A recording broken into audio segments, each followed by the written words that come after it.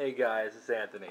I'm just gonna run through a bunch of games and software on the Alienware M11x just to show you the actual load times and really what to expect when you buy this thing. Just gonna quickly log in. The computer comes with face recognition software, but I'm kind of against anything that's gonna lock it down, so I disabled it. I found that it worked pretty well. Let me just go in.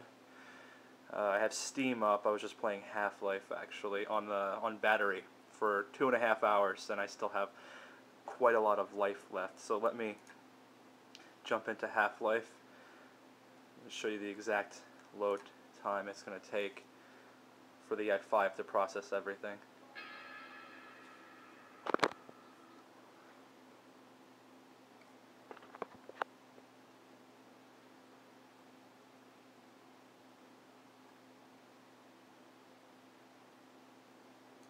And I'm just going to load my latest game. This is Half-Life 2.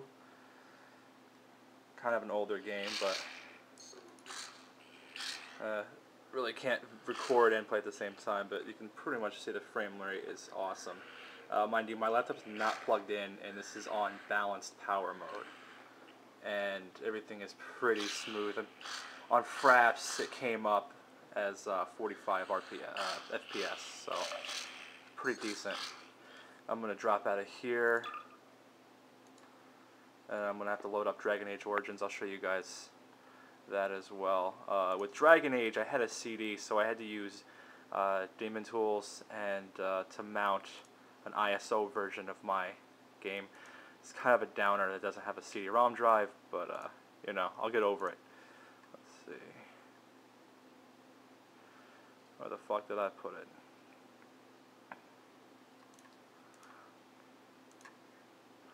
Ah, it's still mounted. Isn't that good?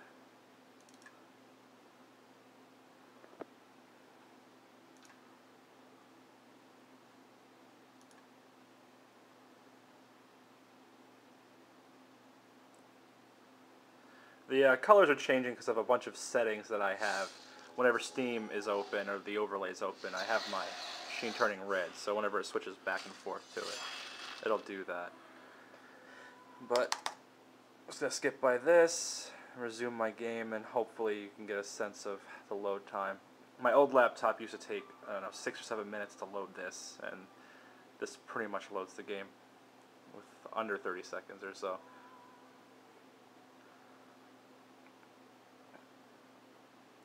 And here I am.